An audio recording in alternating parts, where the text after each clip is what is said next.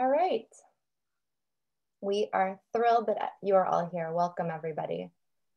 Hello. I look forward to an insightful and inspiring evening. Whether you're a law student or a member of the community, you've seen the headlines. Sex trafficking makes the news and infiltrates our social media feeds, whether we like it or not. But these eye-catching and salacious stories are doing a disservice to the real and pervasive issue of human trafficking. Tonight, however, you'll hear from our panel of experts who are all members of the Suffolk County Anti-Trafficking Initiative, which will from now on be referred to as SCATI, just so you guys know, because it's a mouthful, task force. They'll share about their dedication to combating human trafficking in Suffolk County and what that hard work entails. You're going to hear firsthand about their stories, their professional experiences, doing the work every day to prevent, identify, and protect victims of sex trafficking here in Suffolk County. Our final speaker tonight is a survivor of human trafficking, and she's here tonight to share with all of you the truth behind her experiences of being trafficked and her journey to rebuild her life. Thank you to all of you for taking the time to learn and grow in your awareness about human trafficking. Together, we can combat human trafficking in our community, Suffolk County. I'll introduce each panelist before they present, but first I'd like to introduce myself and define human trafficking briefly and explain what the SCATI is.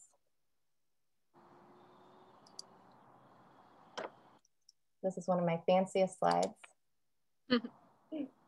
Okay, I'm Molly England. Hello. By the end of the night, you'll be sick of hearing from me. I earned my master's degree of social work from the University of Edinburgh, Scotland. And I have a bachelor's degree in psychology from the University of California, Santa Barbara. I'm certified in trauma-informed care through the University of Buffalo School of Social Work. My career started as a social work and program director at Homeless Healthcare Los Angeles. I provided an array of services, case management, counseling, all with the aim of empowering and supporting individuals who are experiencing homelessness. My current position as the Suffolk County Anti-Trafficking Initiative, SCATI Task Force Coordinator, is an exciting opportunity to further my commitment to holistic individual and community-wide development. I'm the point of contact as the coordinator for the task force, and I develop agendas and protocols. I coordinate meetings. I work with our researchers for overseeing the data collection and reporting. I'm responsible for developing and updating all of our documents and everything that we put out into the world.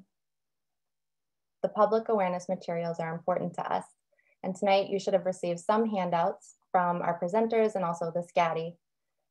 And also I did a little plug for our social media earlier with those questions that were rotating in the slide. So please feel free to visit our Facebook, Instagram, and Twitter. I liaise with the task force members and provide guidance and management to meet our goals and objectives.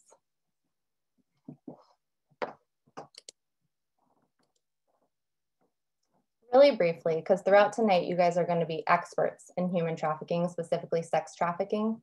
But just to quickly identify what it is, basically, human trafficking is forced sex work and or forced labor for commercial gain. It's often referred to, I'm sure you've heard, as modern slavery. According to the federal legislation, the Traffic Victims Protection Act, TVPA 2000, defines human trafficking as sex trafficking in which a commercial sex act is induced by force, fraud, or coercion, or in which the person induced to perform such act has not attained 18 years of age, meaning force, fraud, or coercion do not need to be present if it's a child. The recruitment, harboring, transportation, provision, or obtaining of a person for labor or services through the use of force, fraud, or coercion for the purpose of subjugation to involuntary servitude, peonage, debt bondage, or slavery. Oh, sorry. Our mission is to support the prosecution. Oh, no, excuse me. Okay. Like I mentioned, we're going to be concentrating on sex trafficking tonight. You'll probably hear the terms interchangeably, human trafficking, sex trafficking, but just please be reminded that we're specifically talking tonight about sex trafficking. The SCATI task force. It was created around the end of 2018 and really got going in 2019 by Suffolk County Police Department and Empowerment Collaborative of Long Island to combat human trafficking in Suffolk County. The SCATI task force is federally funded through a grant called the Enhanced Collaborative Model Task Force to Combat Human Trafficking. The SCATI is a group of multidisciplinary professionals and stakeholders, including the Suffolk County Sheriff's Office, the Suffolk County District Attorney's Office, the Suffolk County Department of Probation, the U.S. Attorney's Office, Homeland Security, FBI, local not-for-profit organizations, drug rehab programs, legal services, educators, faith-based groups, and social services. Here's some of their logos. This is not everybody. This is just the prettiest logos. Tonight, you'll hear from many of the SCATI's core members. Our mission is to support the prosecution of traffickers, identify and support victims holistically, and educate the community and create awareness of issues of human trafficking. As you can see in this slide, it was very intentional to put the survivor at the center of all of these agencies, because throughout tonight, you'll understand that every policy, every action, every move that the individuals make, the professionals, is with the survivor at the center.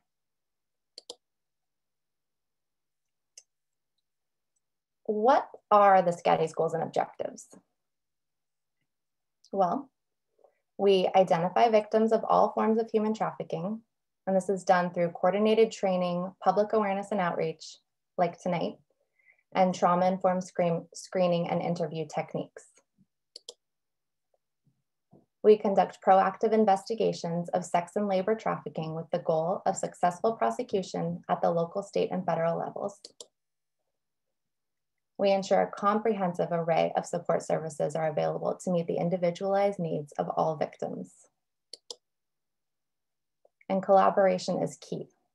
We could not do this without working together. Our shared responsibilities help protect the most vulnerable segment of our population and combat human trafficking. By developing and enhancing a process for sharing and analyzing our data, law enforcement and victim services are able to inform the work that they do.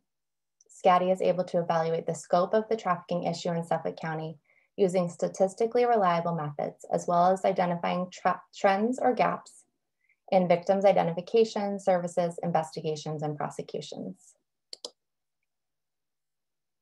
SCATI strives to raise public awareness of human trafficking through community outreach and education, as well as education within the task force. We meet regularly and do in-service trainings too.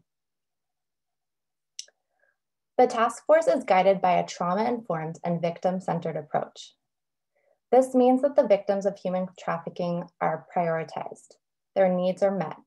Their interests are at the heart of every move we make, at the center of the work that we do. Here are some of the key areas of trauma-informed and victim-centered approaches.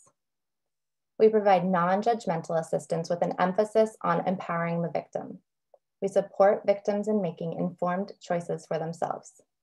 I should mention here also that the term victim and survivor are used interchangeably. It's really a victim of a crime and a survivor, but I'm going to, for the purposes of tonight, use them somewhat interchangeably. Prioritize victims' feelings of safety. Revise policies and practices that may inadvertently re-traumatize victims. Ensure the victims' voice and rights are included throughout the development and implementation of any task force activities. And of course, have an awareness of cultural, historical, and gender issues. Here's a few answers to the quiz, which was a challenge, I hope, and some of the sources and photo credit. Now, I have to switch screens. Okay.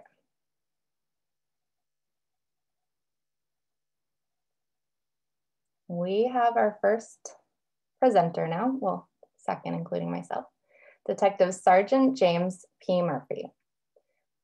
Detective Sergeant James P. Murphy is a 31-year veteran with 10 years spent in investigative commands as a detective and the last 15 years as a detective supervisor. Sergeant Murphy's commands include the Narcotics Bureau, 1st Squad, 4th Squad, Criminal Intelligence, and the District Attorney's Office.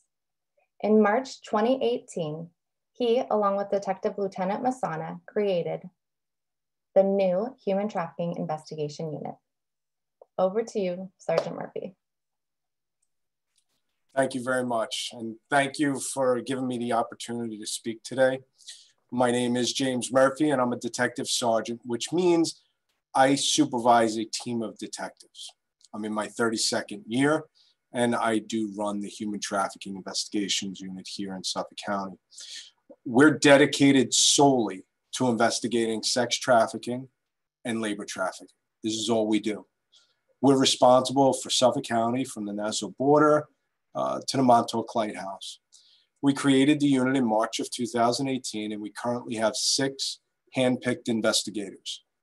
I'll start by saying what we are seeing is nothing like the movie Pretty Woman and nothing close to the movie Taken. The people who are trapped in this prostitution lifestyle are not doing this because they want to or choose to. We're not seeing white vans pulling up to young girls and snatching them off the street. Our victims are from our local communities: Smithtown, Huntington, Copeg, West Babylon, Sayville, and Mastic are just some examples of the hometowns our victims come from. There's no community that is immune. We've interviewed over 220 victims living in this lifestyle here in Suffolk County. Most of the victims we interview are between the ages of 16 and 24. A large majority have indicated that they started in life at about the age of 13. If you work in a local school district, you've probably seen some of our victims walking your hallways. If you have children who attended our schools, our victims were their classmates. Think about what I just said. How many of you were able to recognize or tried to help a victim in trouble? We need our communities to become aware of the situation we're dealing with. Now, maybe if one person were able to recognize and reach out a helping hand, I would never have met this person because they'd be on a better path. Statistics show 99% of victims in this lifestyle do not do this as a choice. They're being forced, manipulated, or coerced.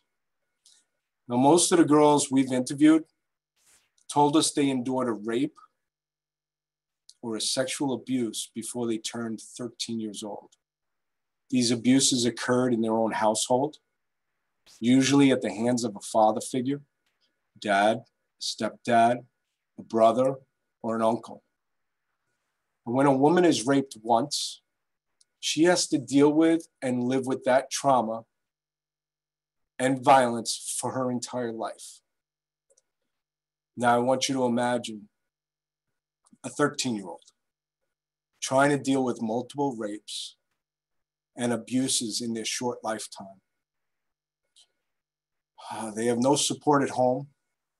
Their view of love is skewed. This is exactly what the traffickers are looking for. They're looking for someone who, for the lack of a better word, is broken, depressed. We have to change the perception of who these victims are. We have to understand the trauma that they have endured throughout their lives.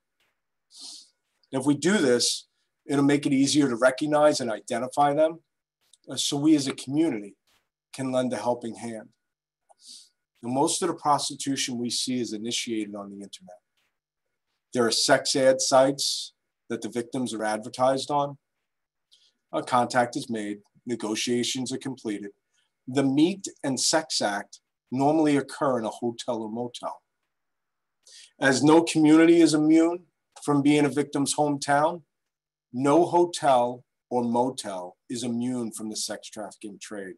We have pretty much been in every hotel and motel in Suffolk County, the small roadside motels and large hotel chains. Now, our main goal in this unit when we created it was to be a part of the support system these victims desperately needed.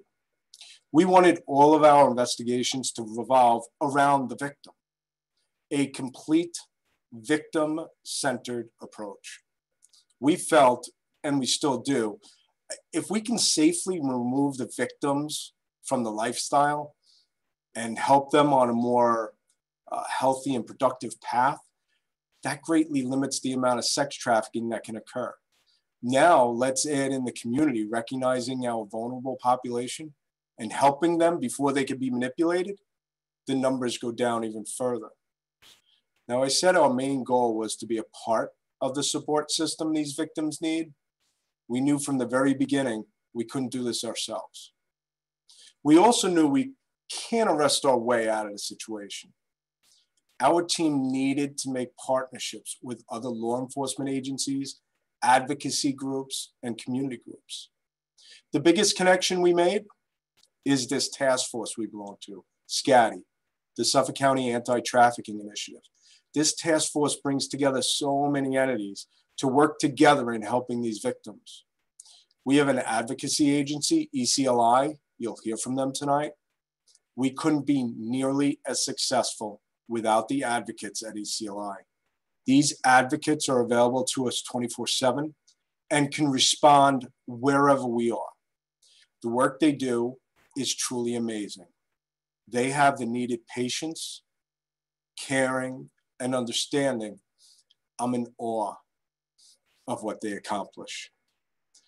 We've also partnered with community groups like the Sayville Congregational Church and Access Church in Medford. We've given presentations at both churches, trying to bring awareness of the situation to the communities.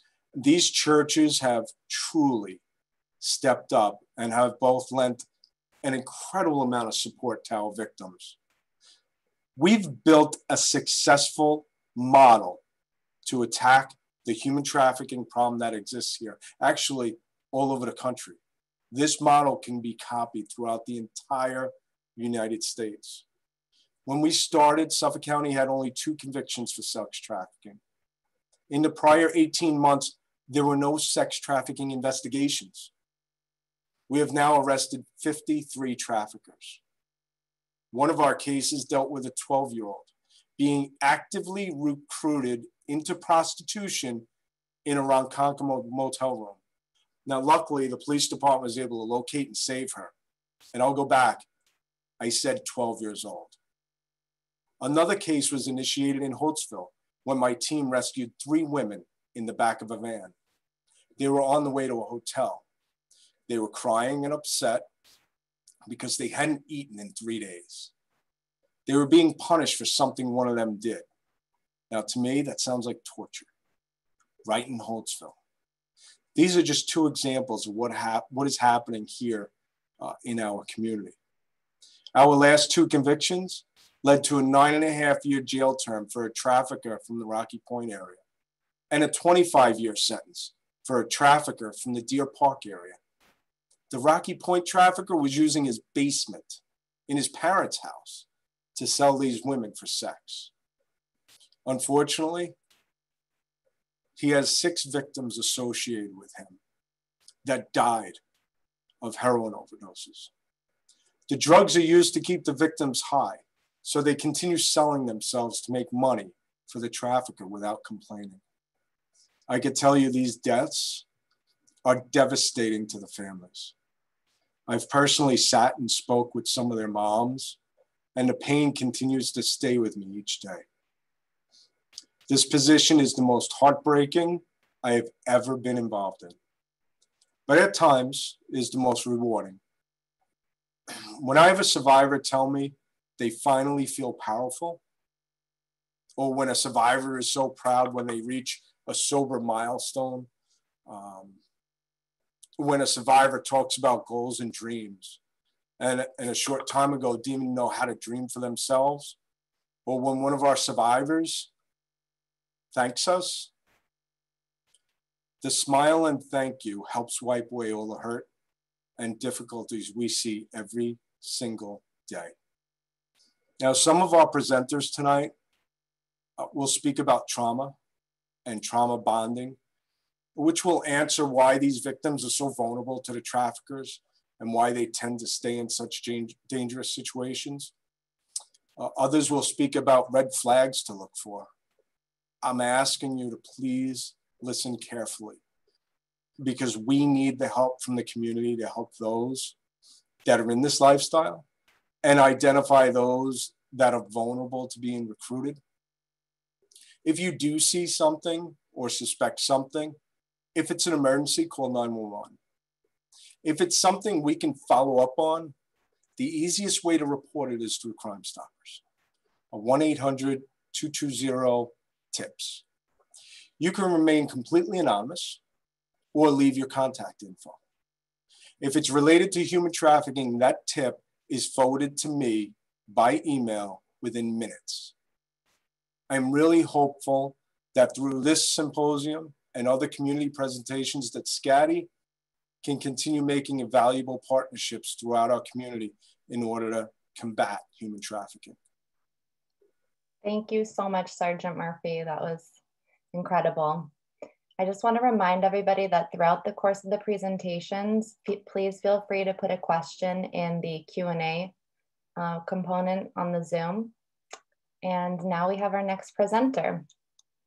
We're going to be hearing from Feride Castillo. Ms. Castillo is the co-founder and director of advocacy at the Empowerment Collaborative of Long Island.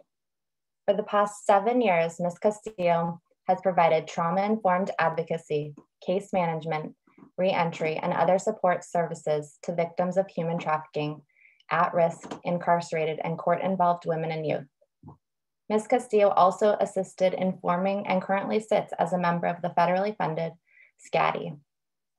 SCATI is a close collaboration of both non-governmental agencies and governmental agencies, victim service providers, educators, researchers, and other community stakeholders tasked with developing and implementing a coordinated community response to all forms of trafficking in Suffolk County, in addition to outreach and education. I give you Betty Castillo. Hi, everyone. Are you going to put up the PowerPoint? Yes. I think you might need to get a little closer to the mic too. Okay, can you hear me now? Yeah, better, okay. All right, so my name is Fedi Castillo. I am the director, I'm the co-founder and director of advocacy for ECLI. And I'm going to talk to you a little bit about what it's like working with the survivors. Sarge did a great job of kind of giving an introduction of how we initially meet many of our victims and survivors. We do work a lot with, primarily with the Suffolk County PD Human Trafficking Unit, but we also, you know, work a lot with the jail system, and you will hear from Sergeant Munkle in a few minutes, and how we work in the jails, and also with probation, and you're going to hear from Officer Jill Porter in a little while too, to talk about how we work with probation. We are very grassroots, and it's so important for us to really keep the connection with the individuals in the community. Everything that we do is victim-centered. Everything that we do is to support the survivor in their own healing process. And healing for us is at the forefront of everything that we do, because we know that in order for survivors to really be rehabilitated or to find to get their power back, like Sarge said, you know, it's a long process. One of the things that I really do appreciate that Sarge is always saying is that these girls come from a long history of trauma that kind of shapes who they become and the path that they end up on. And so I'm gonna talk more about the psychological impact of it, because I think that's really important. People don't understand, you know, what happens to an individual to the point where they end up in a situation like this. And people are always asking me, why don't they just leave? Why would they allow that? so on and so on. And so I think it's really, really important to understand the psychology behind all of it. So we're going to talk a little bit about that. Molly, you want to go to the next slide? So when ECLI was created, it was really created with the idea that we weren't going to focus on certain aspects of someone's life. We were going to look at them at their entirety, everything that they've ever been through, everything that they carry with them to get them to the point where they're now in front of me or someone from ECLI.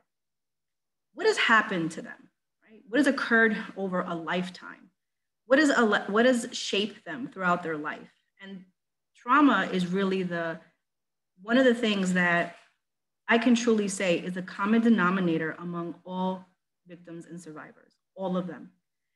There is not one survivor or victim that I've ever met that has not had a long history of trauma. It just doesn't happen that way. And so when we look at this victimization that permeates past socioeconomic status, gender, race, none of those factors discriminate. What we're seeing is that individuals with severe forms of trauma throughout their life are the individuals who these perpetrators or traffickers are finding vulnerabilities in order to groom, in order to manipulate, in order to coerce or force. And we'll talk a little bit about that. But these are some of the issues that many of our survivors are coming to us with. These are all the things, right? Sexual abuse, domestic violence, rape, harassment, toxic gender roles, racism, discrimination, oppression, incarceration, mental health, neglect, so far and so far, right? So far and so forth.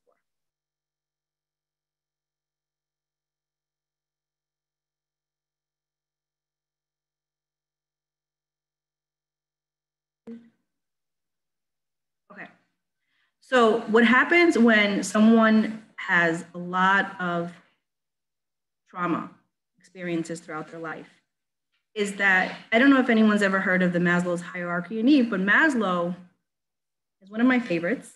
And his theory was that if individuals received and met all of their basic needs, such as stability of housing, food, water, safety, that their brain was able to develop in a healthy, proper way. But what happens when those things don't exist for someone? What happens when the abuse is constant, when there's domestic violence in their home? What happens is that there's this thing called fight or flight, right? Where the brain then secretes all these hormones into the body.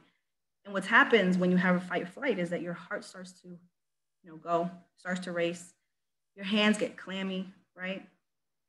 And all of a sudden, it is your most basic primitive part of the brain that's reacting to whatever circumstances are around it. There's no higher form of understanding or learning or developing in that moment. And so with individuals with severe trauma, when they go through severe forms of trauma throughout an entire life, that reaction never gets shut off. And so they're developing in that. That means that there is never a moment where they feel safe enough, where their brain develops properly or in a healthy way. And so what we call that is survival brain. These are individuals who are just trying to survive their everyday life. And when these kids end up to becoming adults, they continue and perpetuate these same cycles of toxic habits and maladaptive behaviors that will lead them into toxic relationships, incarceration, etc. Molly, next slide. So the victims, statistically speaking, are individuals from low socioeconomic status and limited resources for the same things that we talked about. When you don't have stability, when you don't have resources disposable to you, when you're constantly feeling unsafe, we as human beings are constantly seeking it The problem is that when there's violence and abuse in our backgrounds, especially from a young age, is that we normalize that behavior. So we don't realize that we're continually and perpetually falling into those cycles over and over and over again. Individuals who have hit the foster care or group home, it is so important that we understand many of our victims that we have worked with have a history of group home involvement. In fact, it wasn't until they were removed from the home and placed in a group home where they became susceptible to a trafficker. I need people to really understand that. It is when we break down the family unit, it is when we separate people and create more instability, where these perpetrators, these traffickers, are putting their hooks into our girls until they disappear. And then we catch them later on in life. Substance abuse, like Sarge said, if these traffickers are not starting them off with drugs, they might already be addicted. And these traffickers, many of these traffickers are also selling drugs and weapons. Many a times they are also gang members. And so if they get you started on drugs and they're supplying it, where are you going? You will always be dependent upon them. We've also had survivors and victims with developmental, intellectual disabilities. Many of our young people who have never even finished high school, stopped going to high school in the 9th, 10th, 11th grade. You know, our school districts, like Sarge said, we have to do a better job. Where are these girls ending up? Where are these youth ending up? What's happening to them? The juvenile justice system, right? Again, because these are the young people that we're pushing out, that we're throwing away, that we're not really paying attention to. And guess who's paying attention? These traffickers. The LGBTQ and refugees and immigrants, but the reality is that it can be anyone. Because one of these things, the tactics that these traffickers do is that they use love and relationships to fill the voids of our young people and groom them into the life. Molly, you wanna go next? So when people ask me, what is the biggest thing that you see as a common denominator for trafficking? One, trauma. And the reason why trauma is so important is because it creates vulnerabilities in people, okay? If you were neglected as a child, guess what? If you didn't feel loved as a child, guess what?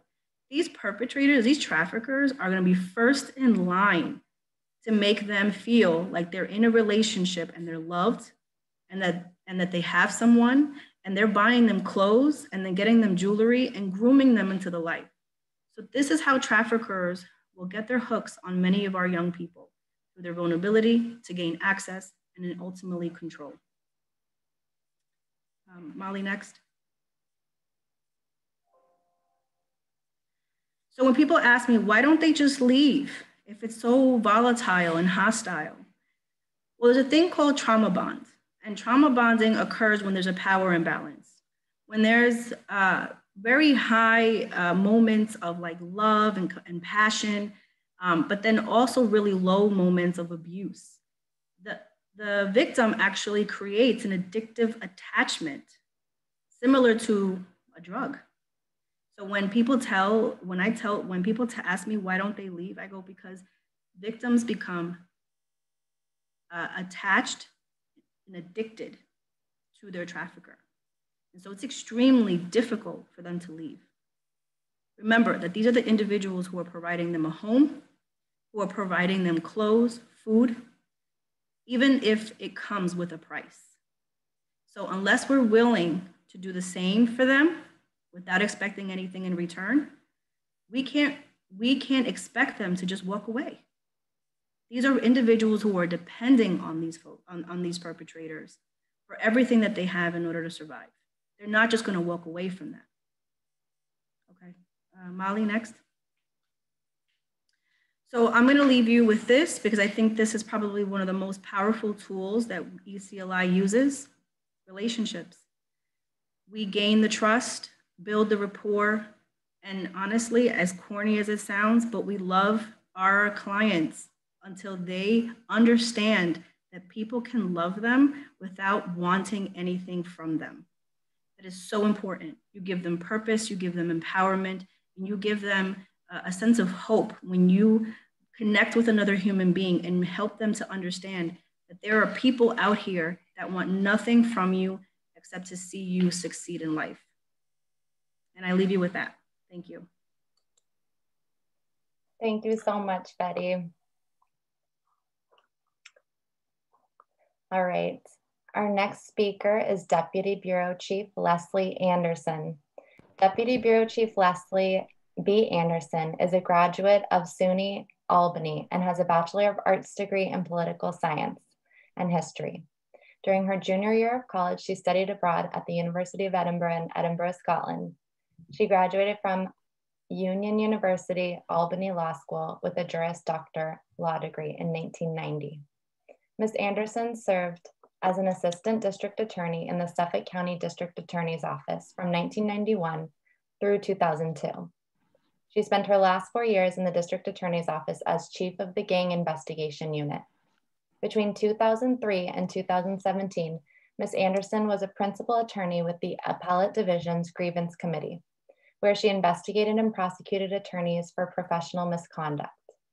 Ms. Anderson returned to the District Attorney's Office in January 2018 and is currently a Deputy Bureau Chief, serving on the District Attorney's executive staff. I'm going to share my screen.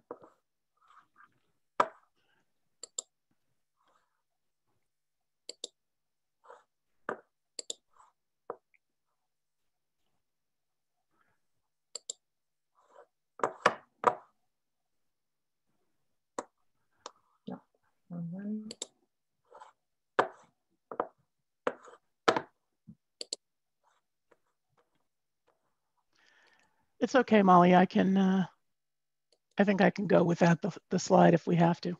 Okay, I'll get there. Okay.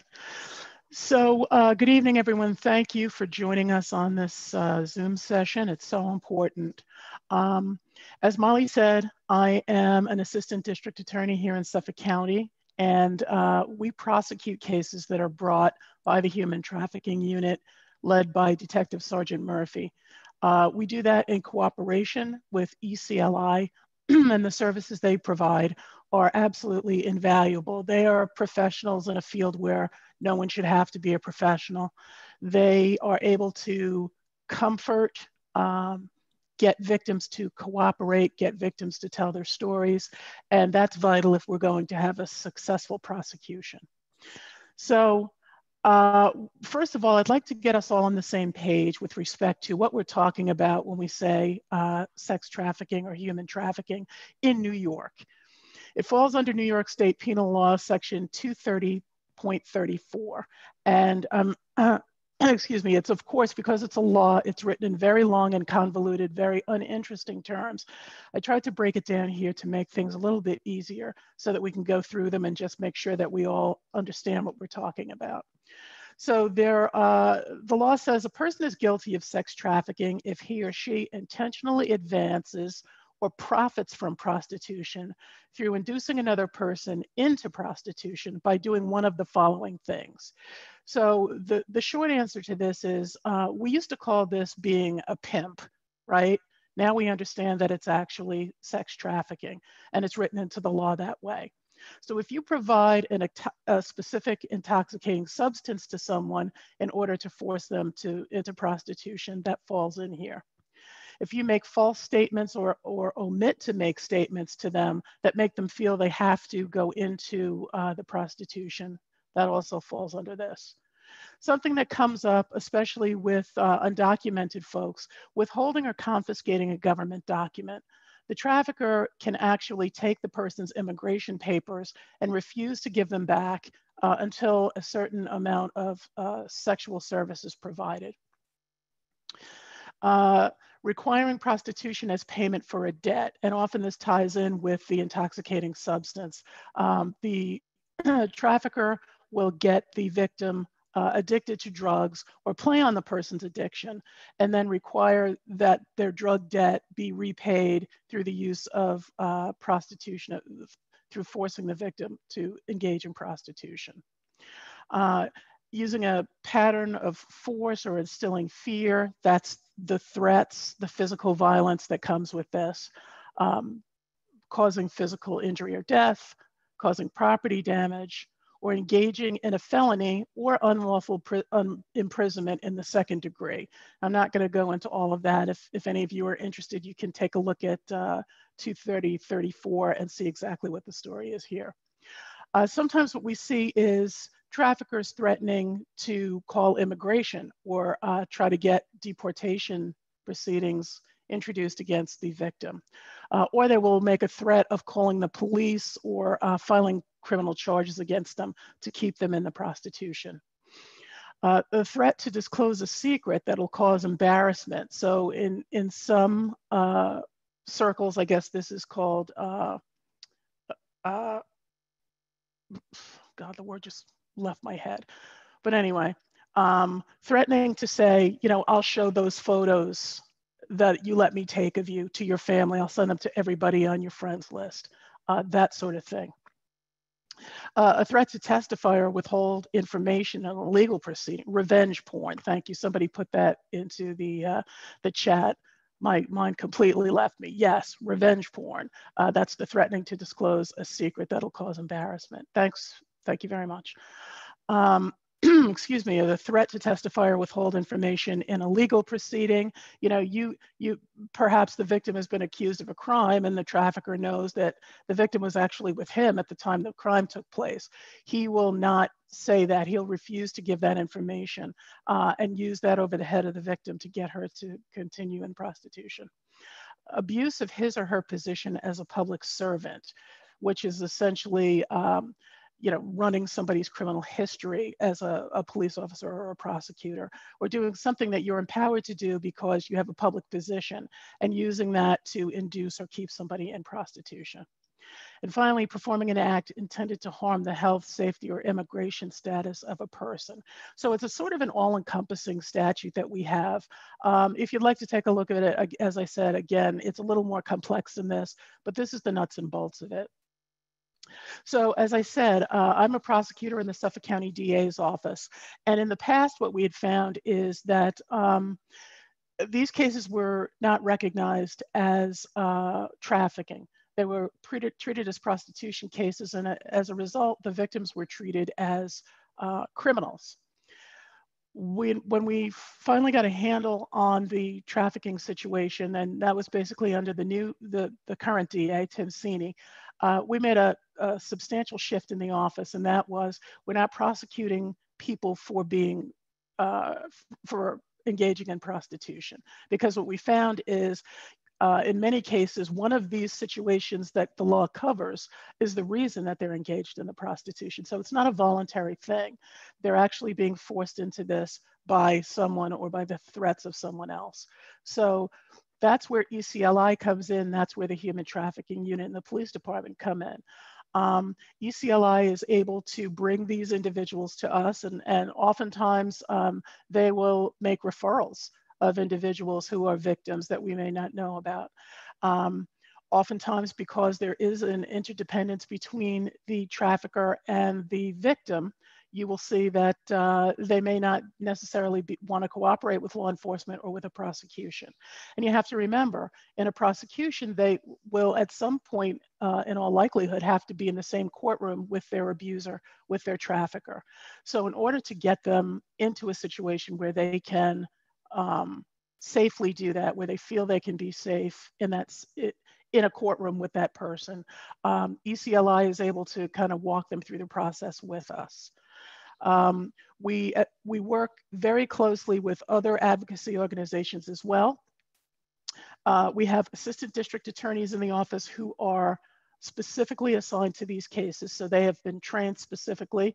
They have specialized training. Sometimes they go through that with the police to make sure that everybody understands exactly what we're looking for and what we're dealing with. So that is a huge change. There was never anyone in the office detailed specifically to those cases, and that's the situation now. One of the cases that Detective Sergeant Murphy mentioned was a trafficker who was a gang member who was operating for a period of about 4 years out of Kings Park, of all places, not necessarily the hotbed of trafficking that you would expect, but he was operating all over Suffolk County. His name was Abby Adeliki, and he was sentenced to 25 years in prison for sex trafficking. That was the extent of his crimes. The other one that Sergeant Murphy mentioned is the Ray Rodeo, who was sentenced to 9.5 years because he was literally keeping women captive in the basement of his parents' house, not even his own house, to the tune of he had them hooked on drugs, and for simple needs like using the bathroom, he provided them with buckets. So that's the quality of individual we're talking about when we're talking about a sex trafficker. Our contact information is up on the screen. I'm Leslie Anderson. If you have anything that you need to bring to our attention, please feel free to do that at info.da@suffolkcountiny.gov. And thank you very much for attending this evening. Thank you so much, Leslie Anderson. We see that the Q&A is buzzing, so this is good. We're getting ready for our discussion at the end of all of our presenters, so keep funneling your questions in there. Next, we have Investigator Sergeant Erin Minkle. She has nearly 20 years of experience in the Suffolk County Sheriff's Office. She is trained in the technique of interviewing and advanced interrogation and is certified as a New York State Division of Criminal Justice Service criminal investigator. With the support of Sheriff Talone, she has been simultaneously developing and working in the Sheriff's Anti-Trafficking Initiative, which was established as a division of the Sheriff's Intelligence Bureau 2019. As commanding officer of the Sheriff's Anti-Trafficking Initiative, Erin has been pioneering the campaign against one of the worst underground threats facing marginalized women and girls in our community. She works in collaboration with local, state, and federal law enforcement agencies by developing and sharing the intelligence gleaned from the correctional facility. The unit works closely with advocacy groups and refers the victims to these advocacy groups in efforts to assist them on their road to recovery and support them throughout their long-term journey as survivors. Erin has completed numerous human trafficking courses and conferences and is responsible, along with her team, for in-service training as well as education of new officers on the fundamentals of human trafficking, how to recognize and respond to it. She is also a member of the Suffolk County Anti-Trafficking Initiative Task Force. Thanks, Molly. Good evening, everyone, and thanks for inviting and allowing me to speak with you tonight. I'm going to talk a little bit about human trafficking. I know Fetty, Sergeant Murphy, and Leslie have really done a great job going into and covering so much already. I'm going to explain a little bit about what the Sheriff's Office is doing to help combat the crime and help the victims. And I'm going to describe a few examples of how members of the task force working together can affect change. So in general terms, human trafficking is holding someone in compelled service using any means necessary, whether physical or psychological. As Sergeant Murphy mentioned, human trafficking is right here in your town, neighborhood, and schools. Most of it isn't done on street corners. It's advertised on the internet. It's done in residential homes, in small roadside motels, and even larger hotels. In large part, it's been fueled by the opioid crisis. And we know on Long Island, the opioid crisis has been running rampant. It affects all walks of life, any age, race, or gender, basically anyone vulnerable to exploitation. The easy targets are those that lack healthy relationships, those with drug addictions, mental health issues, the homeless and runaways that can easily disappear and go unnoticed, and the LGBT youth. The victims that we see mostly in our facility are born and raised in our communities. They're our neighbors, nieces, nephews, our children's classmates. And the traffickers are master manipulators. Sometimes they're a drug dealer, sometimes the kid next door. They're targeting the victims. They learn about what the victim is missing in life, about what's going to appeal to them, and they use that while grooming. The recruiting is happening at the malls by you, the train stations, the drug treatment centers and sober houses, the group homes and shelters, the schools, and more than ever now with distance learning, it's happening online through social media.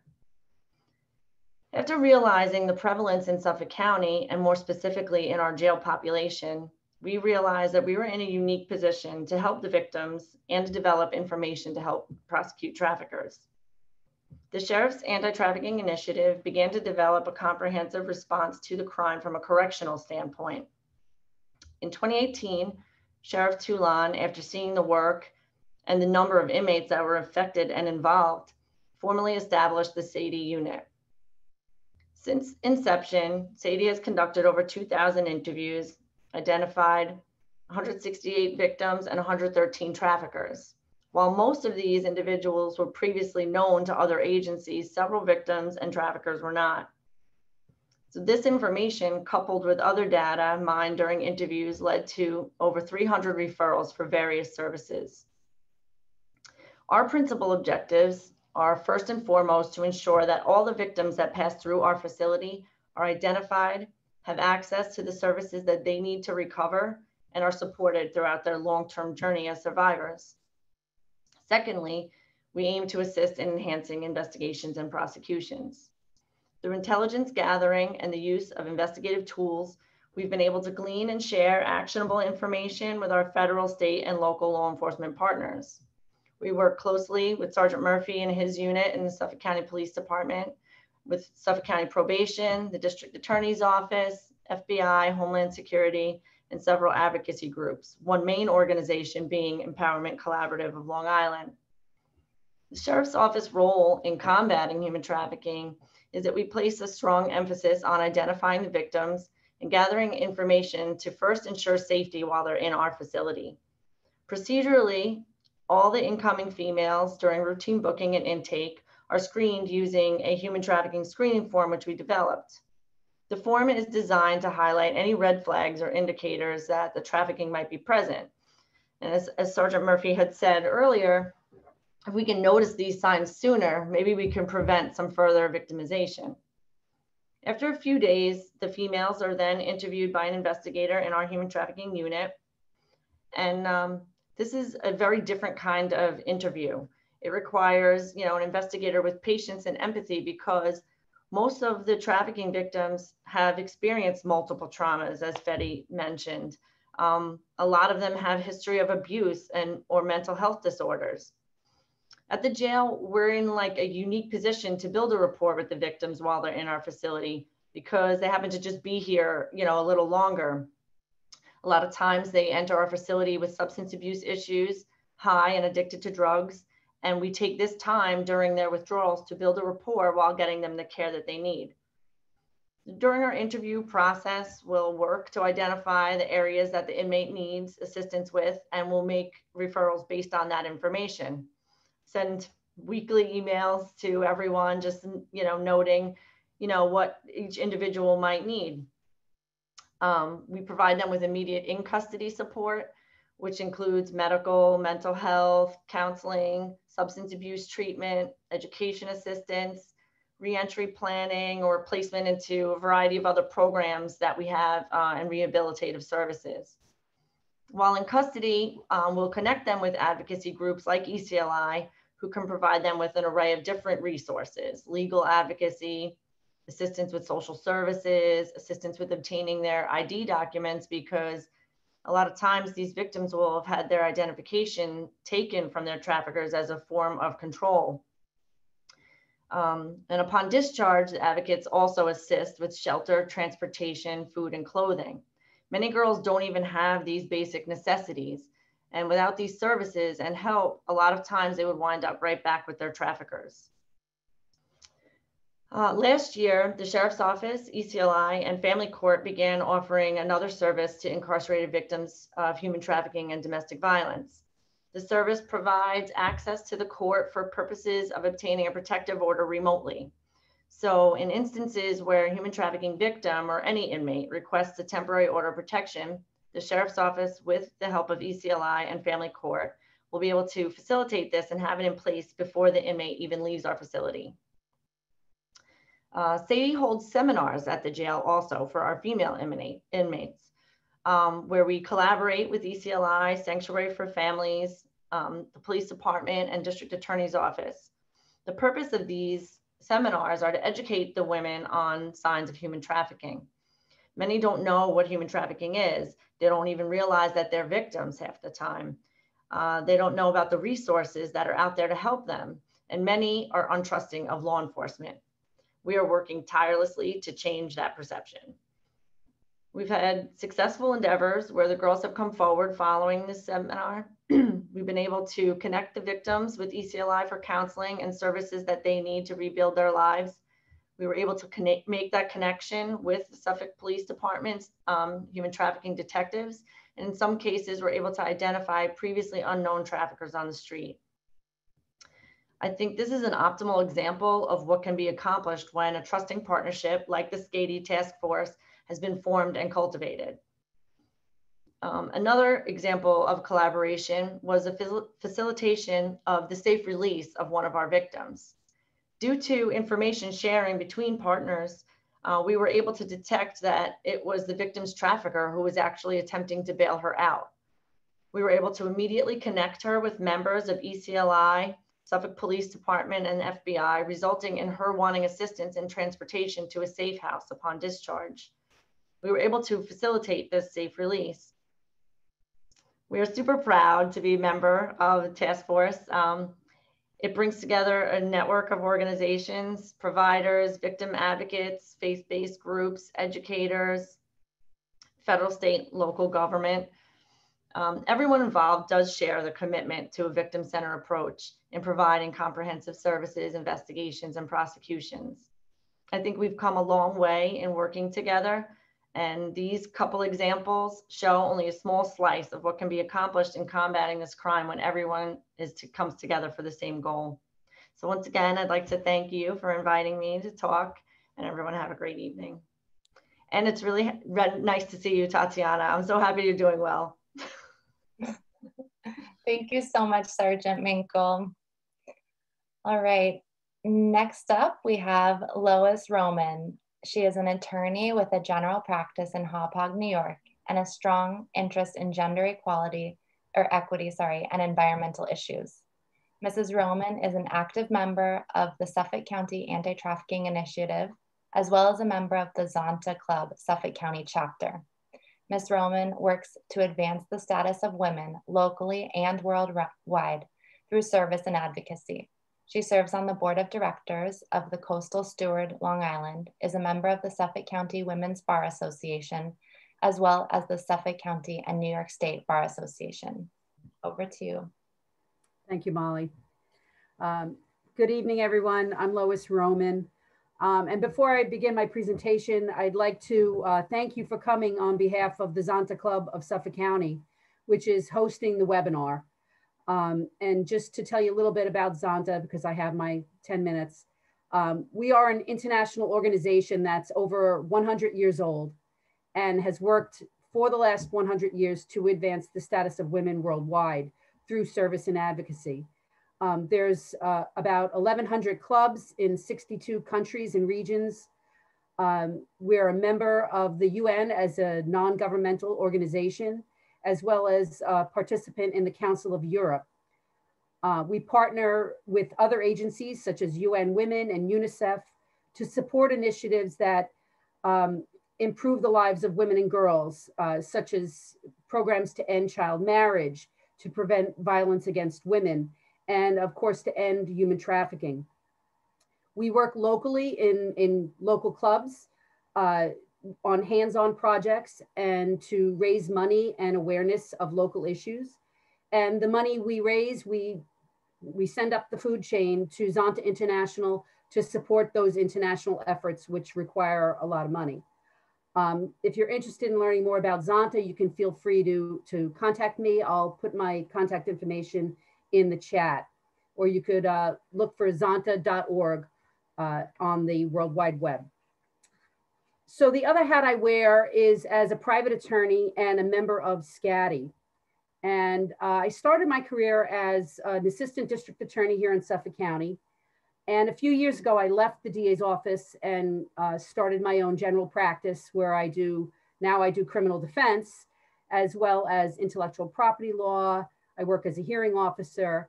But more importantly, I work with ECLI through a grant that they received to provide legal services for the victims of human trafficking and ECLI clients. as a participant in SCATI, I bring a unique perspective because I'm not law enforcement, although I was.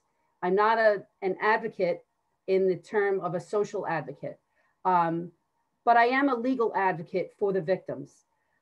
One of the first things I try to do is untangle the story that these victims tell, and try to identify their legal needs, which oftentimes they're not even aware they have these legal needs until they're in the crux of it. Many clients have legal liability, as well as a host of other legal issues. So I may be addressing issues for the clients that have to do with family court, child support, custody issues. Many of the victims have traffic violations and fines, and they don't have licenses. And so I try to remedy some of these problems that have developed through the years that they were being prostituted and taken advantage of. So it's a challenge sometimes, but one of the main things that we're focusing on at ECLI with the victims is trying to vacate some of the criminal convictions. And I want to talk a little bit about that because I think it was Leslie touched on something about law enforcement is no longer prosecuting prostitution. Okay, so the victims aren't being arrested for prostitution or loitering for prostitution anymore. They're not being convicted of those charges. And here is an area where we really need some advocacy to change the law. There is a vacatur law that allows victims of human trafficking to have their convictions vacated. But the law says those convictions have to be for prostitution and maybe, if you're lucky, related offenses. So we're working with victims now. Not everybody has a prostitution related conviction, right? So we have to tell the story to the court and try to convince the court that these other convictions are worth vacating. And many of those convictions could be for drug possession, petty larceny, drug sales, things like that. Even violent crimes like assault or DWI or any number of crimes that the victims may have committed either willingly or unwillingly during the course of their being taken advantage of.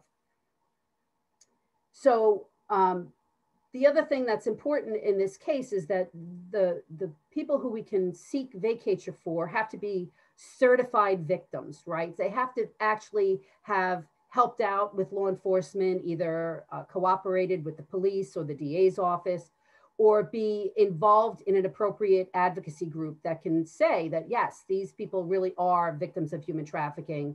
And it's not just them claiming to be, you know, there's all these provisions. Nobody wants to give away free vacatures of their convictions, right? So you really got to prove you are being victimized.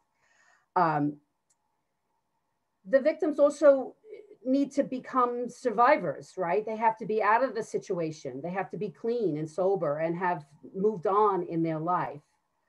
And then once they're there, they have to tell us the gory details of their story, right? Because we need that story in order to put it in the motion, in order to make a compelling argument for the court to vacate those convictions.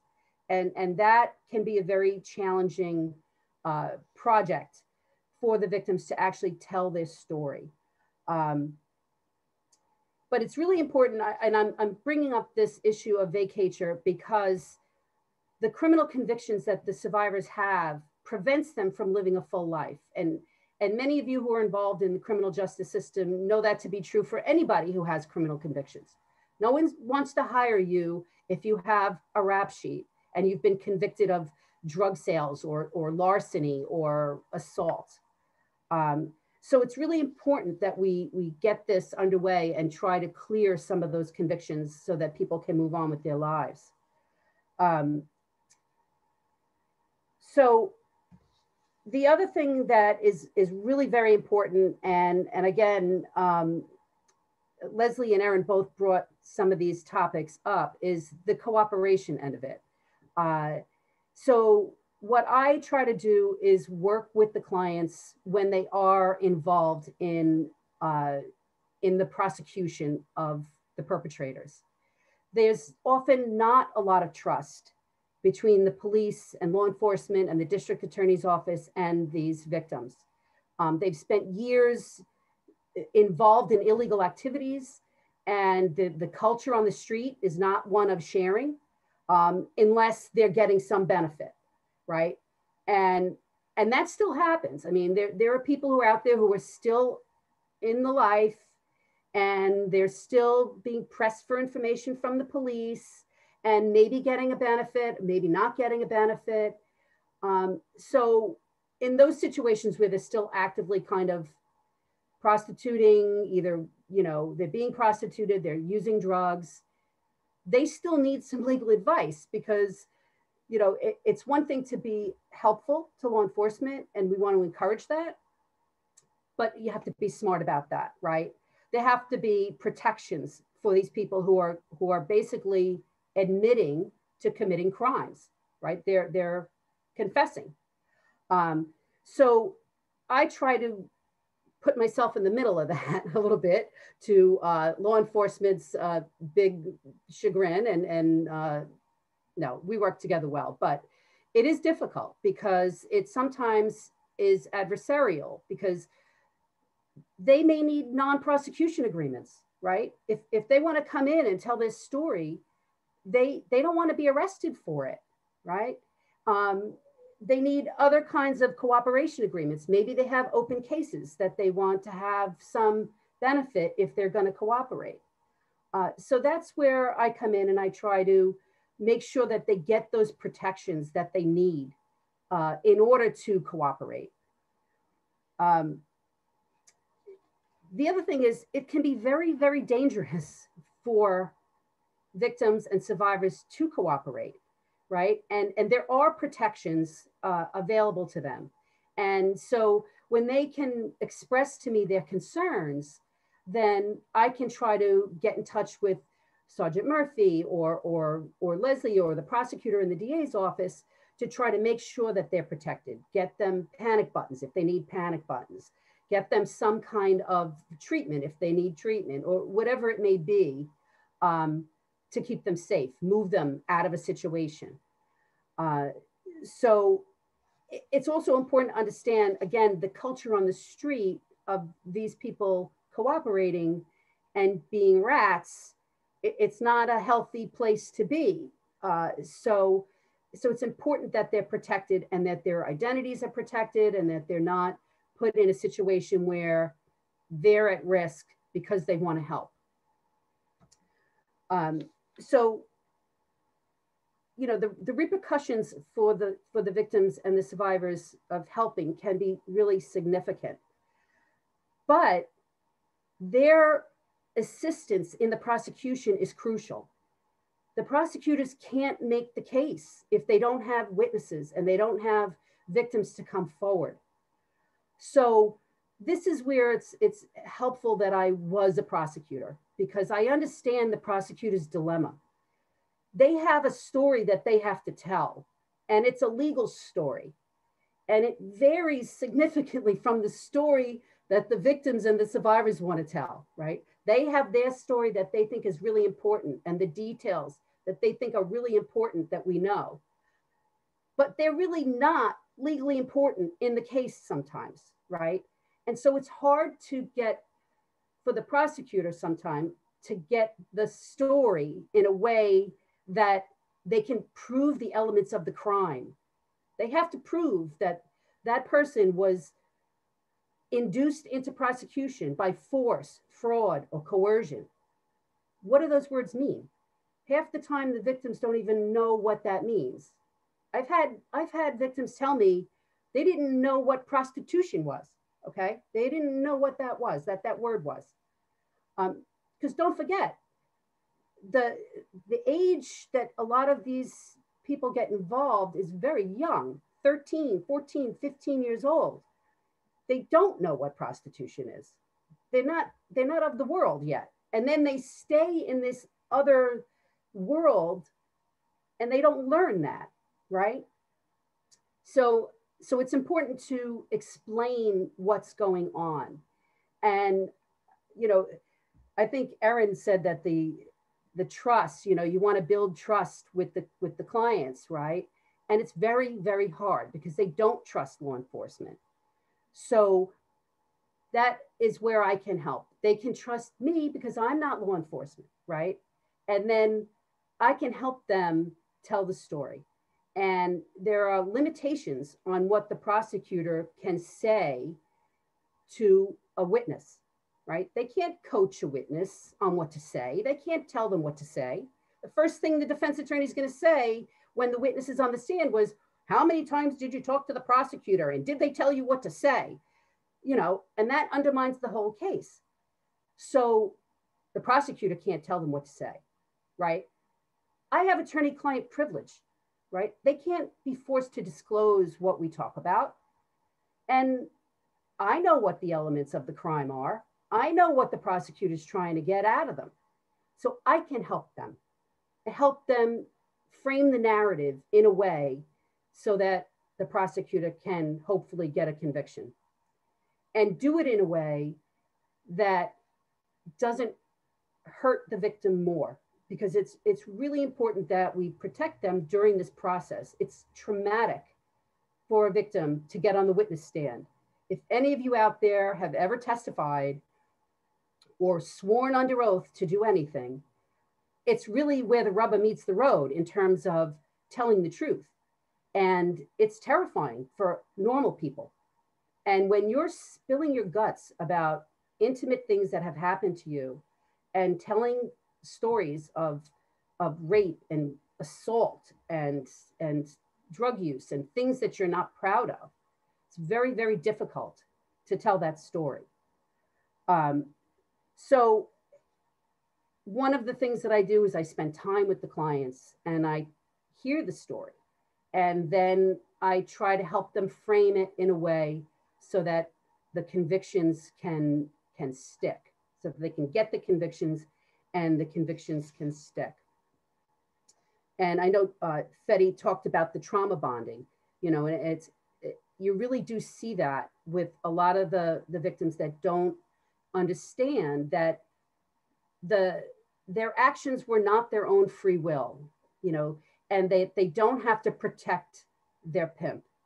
It's my boyfriend, I don't want to hurt him. He didn't really hurt me when he threw me down the stairs. Well, you know, he really did hurt you when he threw you down the stairs.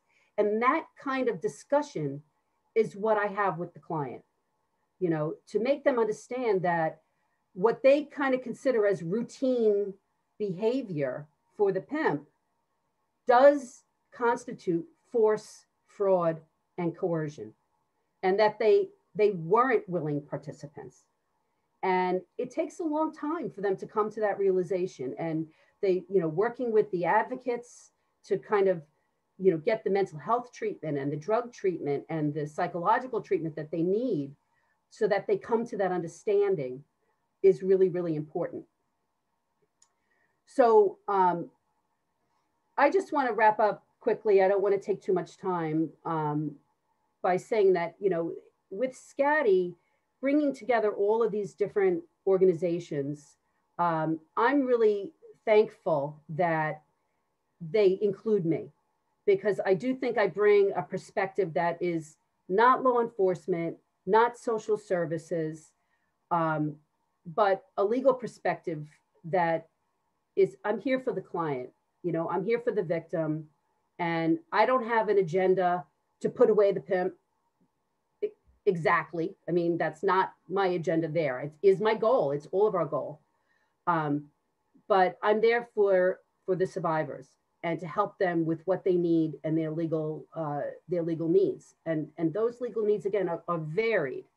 But my main purpose for being there is to put away the bad guys and to help the victims through that process. So for that, I'm very thankful for being part of SCATI. And I'm happy to be here tonight. Thank you very much. Thank you so much, Lois Rowman. All right, our next panelist is Senior Probation Officer Jill Porter. She has been a member of the Suffolk County Probation Department for over 20 years. She began as a probation investigator working in the Cohalon Court Complex. After noticing a large number of gang members involved in the court system, she developed gang training for the probation department staff and other organizations. She was able to secure a grant at the time and started the first probation department gang unit in the state. In 2015, Officer Porter realized that the only difference between gang members now and the gang members when she started 20 years ago was the age of the gang member. Officer Porter started the Strong Change pilot program to address the need for early prevention. Supported by Tim Saney as the police commissioner then and now the DA, he continues to expand Officer Porter's mission of keeping youth out of gangs and giving them positive alternatives through the Strong Change program. The program continues to expand throughout the county. There has been much success with the program, and it is expected to develop in conjunction with the DA's office. In April 2018, another new program was developed in conjunction with the DA's office called Life Here in the United States. Jill not only developed the current gang awareness programs and gang prevention programs being utilized in Suffolk County, but she is hands-on and active in all areas of gang prevention and intervention, including working with victims of trafficking issues. Similarly to her work with gangs, Officer Porter saw the real need for a coordinated community response to addressing trafficking in Suffolk County. The ages at which young girls and boys are joining the life of trafficking was astonishing. Over the last 2 years, Officer Porter has been advocating for housing and support services for victims of human trafficking here on Long Island. She's determined to inform our schools and parents of the trends we are seeing locally in terms of trafficking so that we can prevent and intervene before it's too late. Officer Jill Porter, I'm going to share my screen. You're up. Hi, everybody. My name is Jill Porter. I am a Suffolk County probation officer. For the past 25 years, I've been working with gang members, and about 4 years ago, I started working with trafficking victims. It turns out that a lot of my gang members got into the sex trafficking business. So what is sex trafficking? I asked myself that same thing when I walked into my first meeting and had no idea what anybody was talking about. So an easy way to understand it is this. The words trafficking or trafficked is the same as the words prostituting or prostituted. The word prostitute makes the person appear to be the criminal. Law enforcement and victims advocacy groups have moved away from the word prostitution and are substituting it with the words human trafficking victim, survivor, HTV, because this person is actually the victim. HT, or human trafficker, is what we used to call the pimp. He's the criminal. Females and males can both be trafficked. One of the biggest issues we encounter is that we have no place for our victim survivors to live if we need to remove them from this situation. The Suffolk County Probation Department applied for a grant, which we were awarded last month. It is the 2020 federal grant called Integrated Services for Minor Victims of Sex Trafficking. The grant is $1.3 million a year. Only 4 jurisdictions in the entire nation receive this award. Suffolk County Probation Department cannot do this alone. ECLI, EAC, and Mercy First are just a few of the agencies that we will be collaborating with. The best part of this award is that most of the funding will go towards a dedicated house for our survivors. The Suffolk County Probation Department has dedicated probation officers who work with human trafficking survivors that have been placed on probation. These probation cases are rehabilitative, not punitive. We do a lot of advocacy. These probation officers are in constant contact with them and in constant contact with agencies like ECLI. I probably talk to Fetty or Jen 3 times a day. We all work very closely with the Suffolk County Sheriff's Office Trafficking Unit, who may have previously worked with the survivor. We like to think that we form a safety circle around them. In addition, probation does outreach with our partners in the community, in communities, with families, schools, all community organizations, and anyone who reaches out for help. No one is turned away. Collaboration is the most important aspect of working with this population. Our work is also about prevention. Not only do I do presentations in schools for children as young as 4th, 5th, and 6th grade regarding gangs, we also do presentations. We include part of that having to do trafficking, depending upon how young the children are, will depend upon how we talk to them about it. So I do a lot of presentations with FETI and ECLI. So we do them for the faith-based communities, CBOs, which are community-based organizations, and all of those, anybody who interacts with our children. We need to talk to our children when they are very young, letting them know this is a very horrible life to get into, letting them know that they have a voice and that there is someone who will listen. Much of sex trafficking starts via electronics. Parents need to know what their children are doing on social media and whom they are talking to. We talk to our children about not speaking to strangers, not getting into cars with strangers, but we don't explain that strangers are on electronics too. Most youth talk to people on social media, they think that they know that person. If they have never seen that person next to them, then they are strangers, period. We need to teach this to them when they are very young. Changes in behavior, such as leaving the home for days, having new expensive items, nails, hair done with no monetary means to obtain those items, are a few of the signs that are red flags. This is the kind of outreach that we do. To the law school students or attorneys that are out there listening, we know that winning a case is important, but sometimes with these cases, you winning a case for your client may actually be a loss for them. Sometimes getting them a lesser charge and a lesser sentence like task or an ACOD is not what they need. Probation may just be the answer. They will be placed with the probation officer who works with the survivors. She will get them the services that they so desperately need. Sometimes even GPS may be helpful because traffickers do not like bracelets on their trafficking, their females or their males. Therefore, when you have one of these cases, the definition of winning may mean something else. We win if we can help save the lives of these individuals. Thank you for your time. I appreciate it. Thank you so much, Jill Porter. All right. Now I'd like to introduce you to our next panelist, Tatiana. She's here to speak to us about her experiences as a survivor of human trafficking.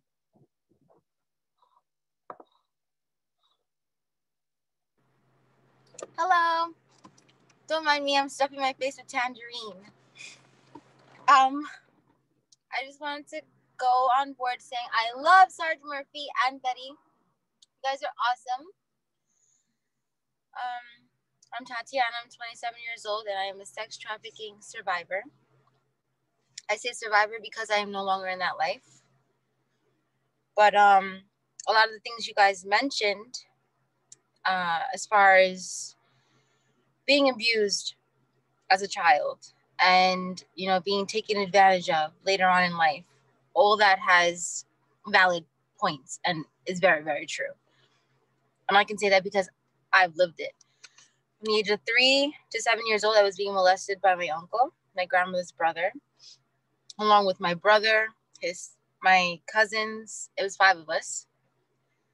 My cousin became a gangbanger. My cousin Shamina is no longer alive because she was a prostitute and ended up addicted to drugs. One of my cousins is gay, has AIDS, and my brother right now is doing 15 to 25. I ended up getting neglected at 13 years old by my mom when my dad passed away. And she left me, abandoned me, and left me in a house alone at 13 years old. I fell in love with someone who I thought was my friend. And she said that he was her uncle. And he was not her uncle. He was her pimp. And when I saw them having intercourses one day, he beat the crap out of me, drugged me, and had me gang raped in a hotel. I didn't have my own life. I thought that I was going to be there forever, long story short, it got to the point where I'm 27 years old now. I am going on, 2 years of being without that in my life. And the only reason why is because I put myself in jail on purpose to get out of that. And if I did not meet Fetty, he would have been the person standing outside waiting for me. Instead, I had someone who cared about me, who saw me hurting, who saw I wanted better, and was the person to pick me up outside, knowing I had no family, I had no support, I had no one who cared about me. And she guided me. I was lost. I mean, when she took me to a Dunkin' Donuts and I literally felt the walls closing in on me and I couldn't stand there for 2 seconds because I literally looked at her and was like, I can't breathe. I felt that way. I had to walk out. And if it wasn't for her, I wouldn't have my daughter to this day, who I have with me now. I'm here because you guys are doing something important. You're recognizing. You're noticing, you're seeing that our generation has changed. It is not the same way it used to be. We have pedophiles going left and right. This sex trafficking thing is right under our noses. It's to the point where now it's almost a regular thing to everyone, you know? And I'm not here for me. I'm not here for me. I'm not looking for a beneficial. I'm not looking for a way out. If it's cool, it's cool that you guys do things for me. That's awesome. I love it because, you know, I feel like it's a give and take kind of thing. And we give each other and we love each other back. You know, it's just a society thing. We're supposed to care about each other. And that's where people lost their way. But I'm here because I have a daughter who's 5. I went to school for her.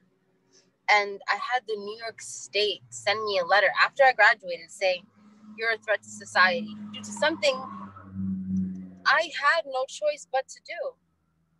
I was getting my head banged in with guns, my ribs caged in, like I was scared for my life for a very, very, very long time. And I'm still trying and I'm still not turning back and I'm still trying to help other girls. And I'm that kind of person that if I know that girl's hurting, I'll send her to Fetty. Like, you know what I mean? It just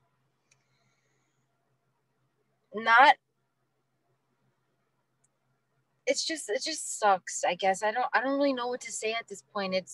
I'm healed a lot. I've healed a lot. And it's all because of having support and love and everything these pimps are saying that they're going to provide for you.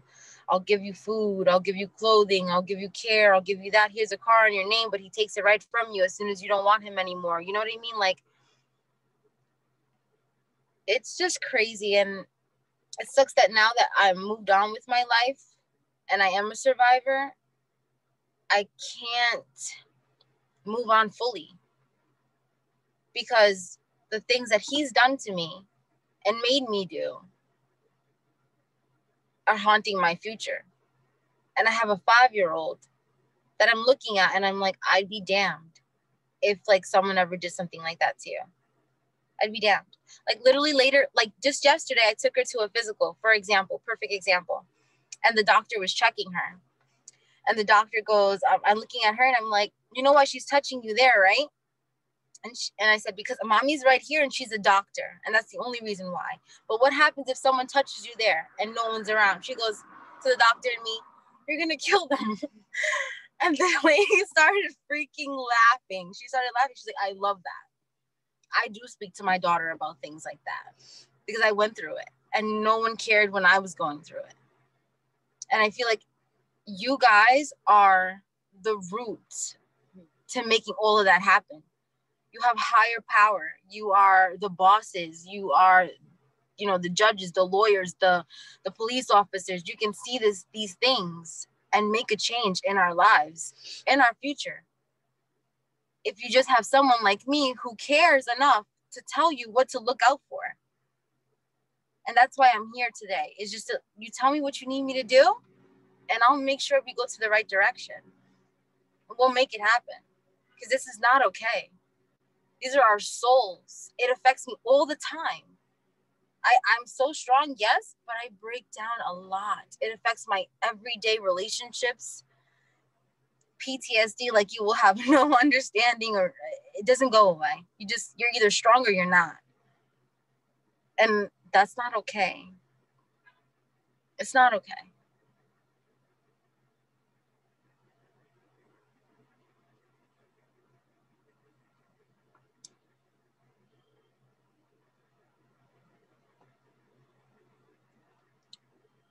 I just want you guys to understand that you guys have a very, very important part to play in all of this.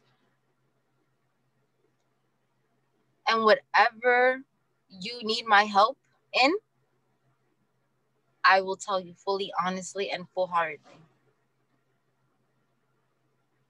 Because it's not okay. And I have a daughter, and she's a girl.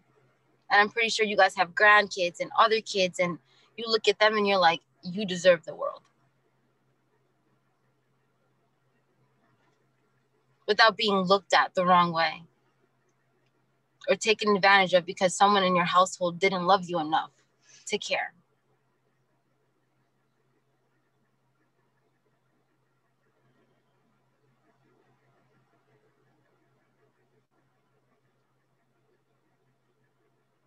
Foster homes aren't the answer either, because I've been in foster homes.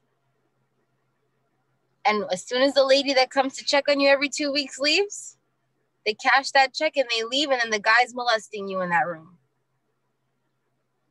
I've seen it. It's happened to me. It's happened to my friends.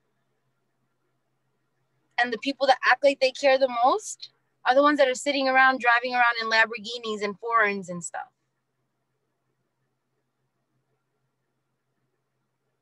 We just have to care. And don't scare them away by saying, you know, you tell me who this person is. They're scared for their lives, okay? I was scared for my life.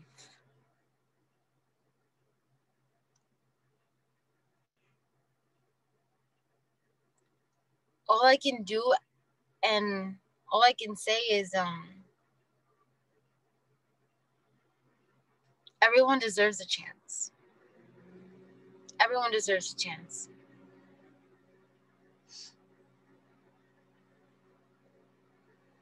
And you guys have the power to do that.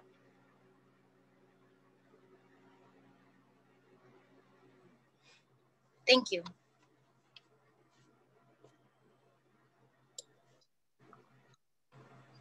Thank you so much, Tatiana. We really appreciate your words. You're very welcome. There's a lot of messages in the chat coming through right now too. Oh, all right. Collective. Any questions? Any questions? We're gonna open it up now. Okay. Yeah.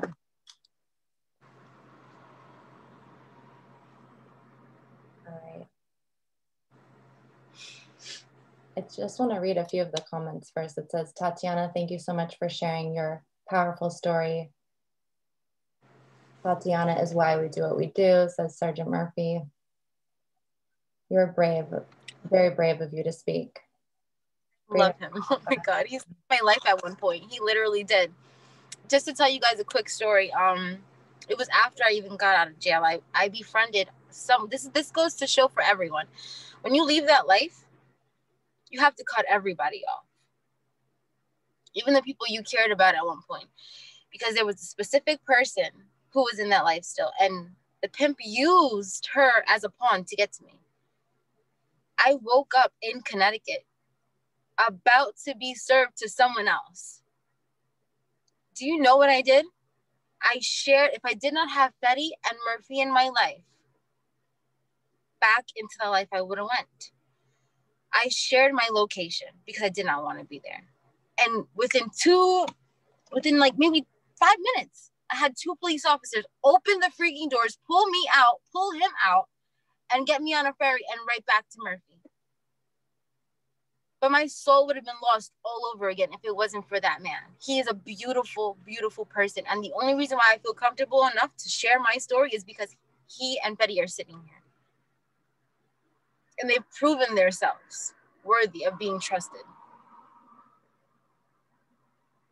They have.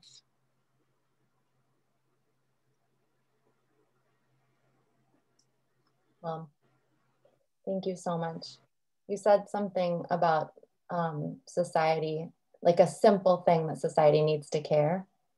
I just want to hear from you or the panelists about if you could identify one way to get society to care, a simple act, what would that one way be? A simple act is even asking, are you okay? That's a start.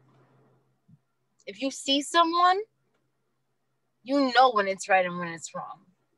Just ask if they're okay. And if they want your help, they're gonna tell you right then and there. Because you could take the horse to the water, but you can't make him drink it. But anyone that's hurting that much is not gonna go seeking for it. They're scared. But if you hold their hand and you look at them and you assure them that you're gonna make sure that they're taken care of the minute they open their mouth and they say, I'm not okay, they will go with you. Tatiana, can I jump in real quick? Absolutely. Molly, Tatiana told me a story one time about when she was in school and how bad a shape she was in. And she explained that there is no way that nobody noticed. Sitting by herself, hygiene was terrible, and that was on purpose. So she wouldn't be found attractive to the people that were buying sex from her when she was 13, 14 years old. She would eat by herself in the cafeteria. All she said to me was, I just needed one person to take me aside by myself and ask if I was okay. And she would have just let it all out and explained what was going on. She just needed one person to show that they cared because she didn't have one person in her life. She just needed one person to say, Tia, you okay? That's it. And she would have broke down. That would have been a guidance counselor, a teacher, a substitute, somebody just to grab her by the arm and say, girl, are you okay? That's all we need, is to see it, to open your eyes. And it's okay to reach out to somebody and say, are you okay? Even if you can't fix them, get it out and then find somebody that can. Yeah. Thank you. Simple, powerful words. I think we have to recognize that awareness is key. What we're doing tonight, and we're sharing with almost 100 people tonight. Sorry for the dog, but it's really important that we get this out there. I mean, I've been in court and I've heard attorneys and judges talking about the Human Trafficking Intervention Court, which we didn't discuss tonight, but there's a special treatment court for victims of human trafficking. And we weren't in that courtroom. We were in another courtroom. And the attorney asked the judge, what is this Human Trafficking Intervention Court? And the response from the judge was, it's a solution without a problem. That's what he said. The judge said, this is a solution without a problem, completely unaware that there was human trafficking, sex trafficking going on in Suffolk County, in the very courthouse, on the same floor where we were. They had no awareness of it. The crazy part is, on top of that, is I personally don't trust a lot of lawyers and judges and police enforcement because I witnessed myself being incarcerated. Lawyers come up to me and say, I will get you out of here. If you come meet me at the hotel, I'll get you high.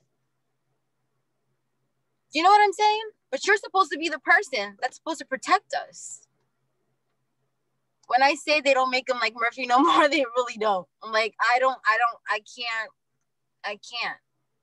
can't. It's disgusting.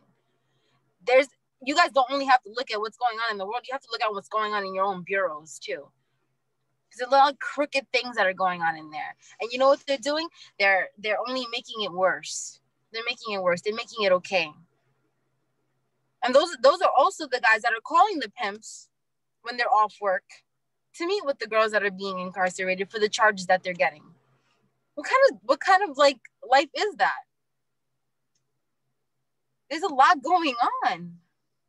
You guys, a lot. I can tell you, Tatiana, that we know about it. Thank God someone knows about it. No, we've had this conversation about the gag.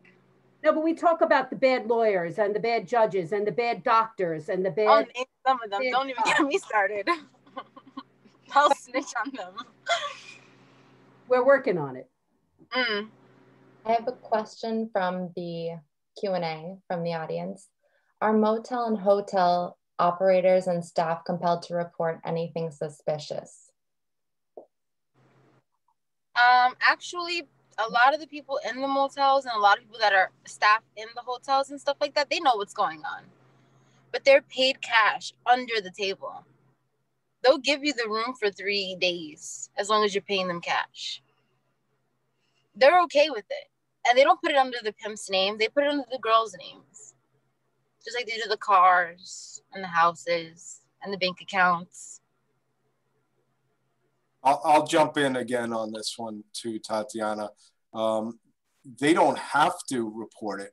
What we've been doing is trying to get to each motel and hotel and talk to the staff as well as the management and explain to them what's going on in the hotels and to see what's going on there. Yes, there are some motels that are dirty and they're cooperating.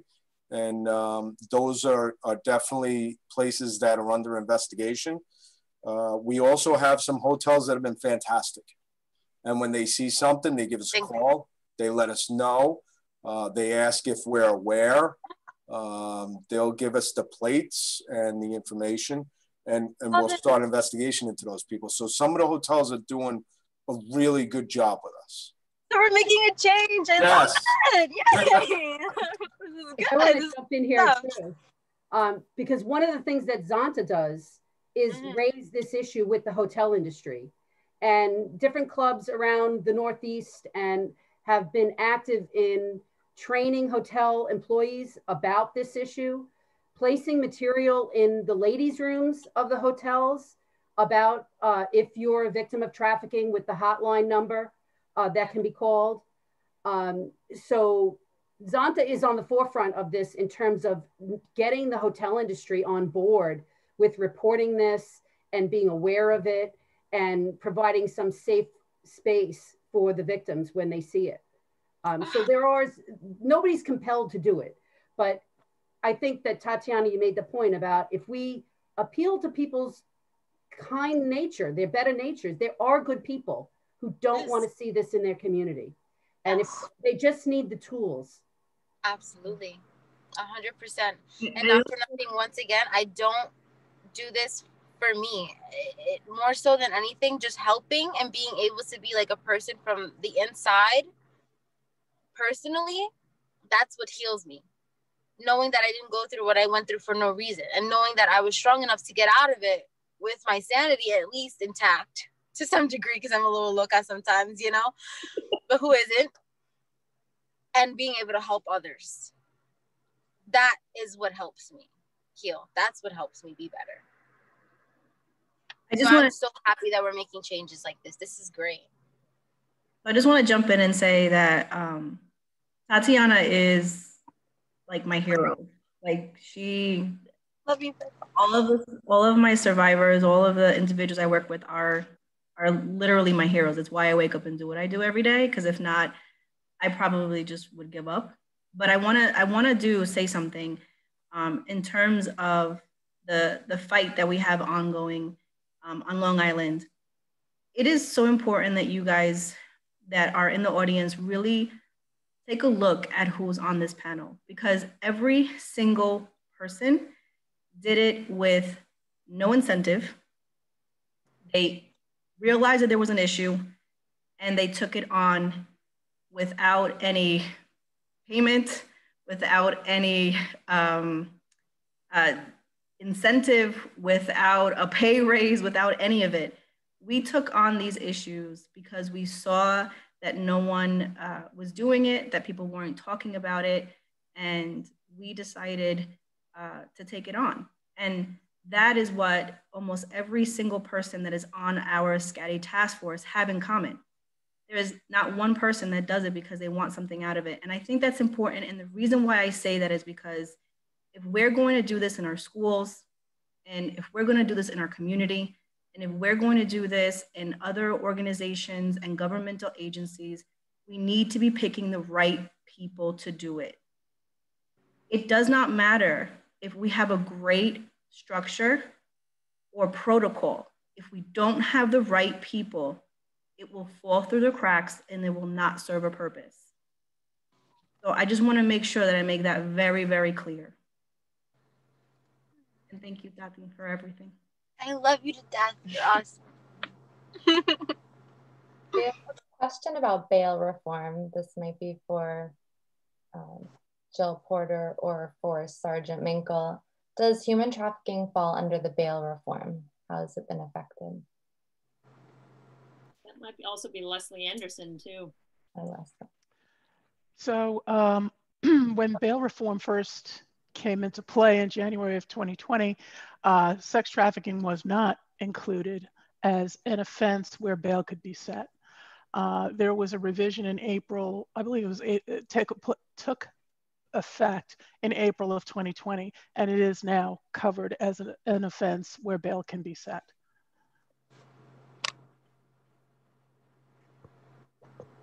Thank you. So if the bail is set and the person who's being trafficked, the trafficking victim, is in jail, how can she avoid, if she wants to stay in jail because she feels safer there? I was speaking with a client about this. How can she avoid, what can she do to avoid getting bailed out by her pimp? Well, when I say sex trafficking was covered, I was talking about the trafficker. The victim would not be arrested for sex trafficking. She would have to be arrested for an offense that is covered by bail reform that allows bail to be set on her. We don't have, the DA's office doesn't have control over that. I think the Sheriff's Department may be able to answer that question a little bit better. Sure. So being that we speak to every new individual that comes in our facility, these are topics that we address as they're coming in. Sometimes, you know, their first interview with us, you know, we really haven't broken that ground yet, and we don't get that information as to whether they're involved in something like this. Sometimes it takes, you know, multiple interviews, but eventually, you know, if they come forward and this is an issue that they're concerned about, we make sure that we put all of those safety nets in place.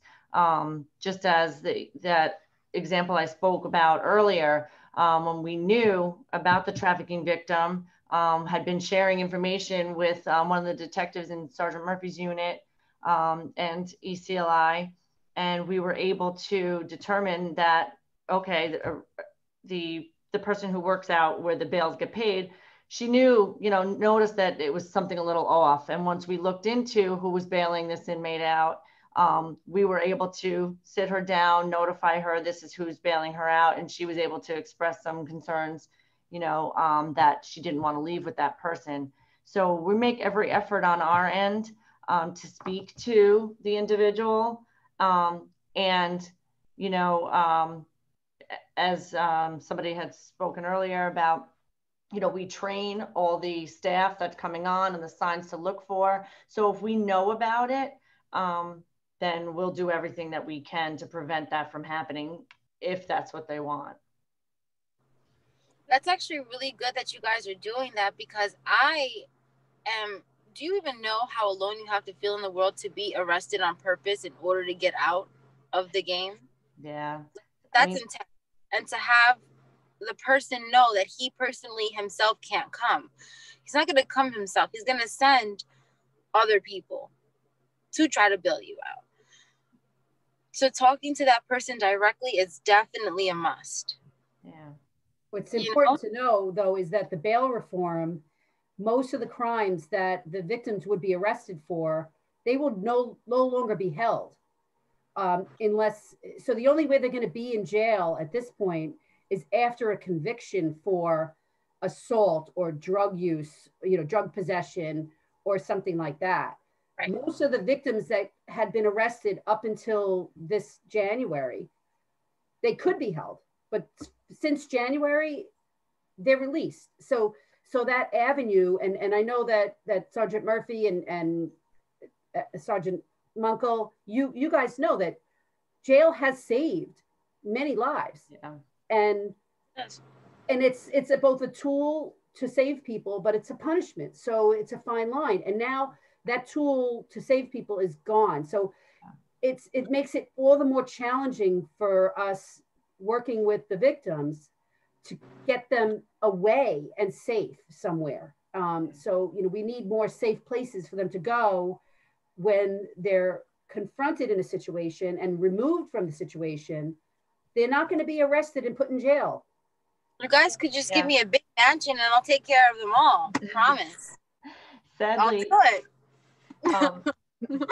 it definitely is a double-edged sword, because you're right. So many girls have told us that jail saved their lives, and we're not getting them right away anymore. They're only coming in unless they, you know, have a major crime or once they're sentenced. So we're not getting those minor infraction arrests coming right in. We're just getting them after a period of time going to court and getting sentenced to a term. So we are getting them eventually, just not right away.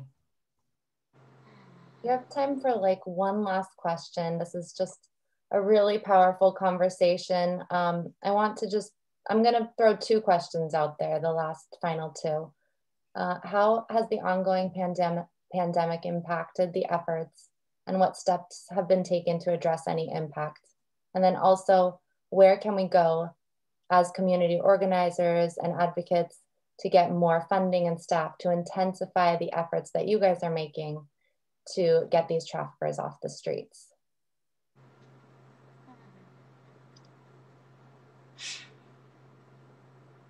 Well, as a single mom with a 5-year-old and this pandemic, and having the history that I have, definitely being impacted as far as my past goes. I went to school for something that I could be working right now during this pandemic. I could be able to be providing for my child during this pandemic, but because of my past, I can't. It's bad. It's terrible. It's really, really hard. And I'm pretty sure for a lot of other people, it's pretty hard. Yeah. As far as fundraising goes, you guys just let me know when you want to do that. I'll be part of it. Molly, can you repeat the second question? Yes. So can community organizations and leaders and advocates, what can be done to get more funding and more staff to intensify the efforts to get these traffickers off the street? I'm going to answer that. And so there's a really important role, and that ECLI and a lot of organizations working with survivors are doing. And that is, when you empower the survivor, you're also assisting in the prosecution. And I need people to realize that, because if your witness to a case disappears, you don't have a case. And so we need to understand that, one of the crucial aspects of organizations like my own is that we're supporting the survivor. We're assisting them with housing, and housing is a huge crisis on Long Island. There is no housing, and there's no adequate housing.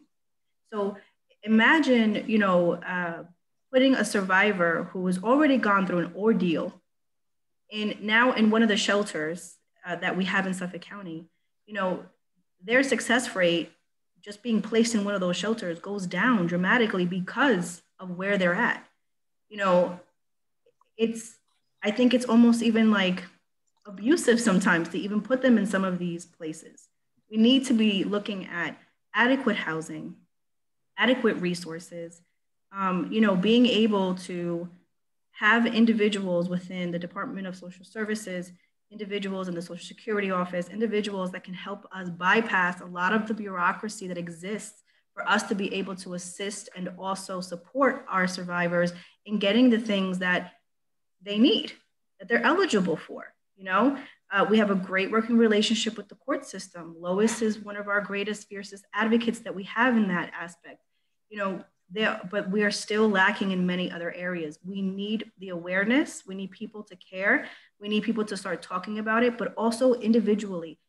I know many of the individuals that are listening here today have organizations or have some form of connection with organizations or governmental agencies. We need those connections to be able to help bridge the connection so that our survivors are getting what they need, especially in that dire moment where they're leaving their trafficker. And that is so important for us. So if you're interested, that is my call for help. We need more help to provide these services, to bridge what our survivors are in need of without hitting, you know, those brick walls, without getting the runaround. We need real help to support them, because if you're supporting the survivor, then you're supporting law enforcement and everything that they're trying to do. Yeah, thank you, Fetty. I just want to mention it's now 9:01, so we're just going to wrap up right now. We just put a slew of handouts in the chat, which have tons of information on where you can go to help advocate for victims and survivors of human trafficking, to donate, to get involved, to help raise awareness here in Suffolk County. This conversation does not end tonight. This is ongoing, and we'll be having more and more opportunities for us to learn from each other and to discuss all of the hard work that we're doing together. I want to first and foremost thank Tatiana for sharing her story and for showing up tonight and being here for us and just, you know, expressing yourself so beautifully and so powerfully. I don't know if you've been able to see the chat because I think you're on your phone, but I'm not sure. I can actually see it. I'm seeing all of them pop. There's so tons cool. of like love coming your way. Okay. I love anything to help you guys. I love it. You guys are amazing, and I think what you're all doing is absolutely beautiful. And they need we just need to create 1,000 more of you guys, and everything will be okay. You know. There you go. But this is a start. It's not the end. Just like you said, it's just the beginning. Exactly. And I want everybody hopefully to remember, you know, just to ask, are you okay? I think that was really powerful and simple, and that's a great takeaway for everybody. I want to thank all of our panelists tonight for making this event so successful. Thank you to our hosts, Empowerment Collaborative of Long Island and Touro Law Center's Criminal Law Society, Women's Bar Association, and Family Law Society. And a special thanks to Georgia Reid, ECLI's legal extern from Touro Law Center. Thank you to Lois Rowman and Jennifer Hernandez for helping plan this event, and Zonta Club of Suffolk County for our Zoom capabilities tonight, which was somewhat seamless. Thank you everyone for joining us. Please check the handouts. We're gonna be following up with an evaluation that we would love your feedback. I promise you it's short and sweet. Just let us know how we did, what we can improve on. And yeah, I think that's everything. Thanks everybody. I love all of you, and especially Sarge Murphy and Betty. You guys are the bomb diggity. Thanks everybody. Bye. Thank you. Good night. Thank you. Good night. Be safe. Be COVID free. Bye, T. Bye. Love you guys. Bye. Love, Tatiana. Bye. Bye.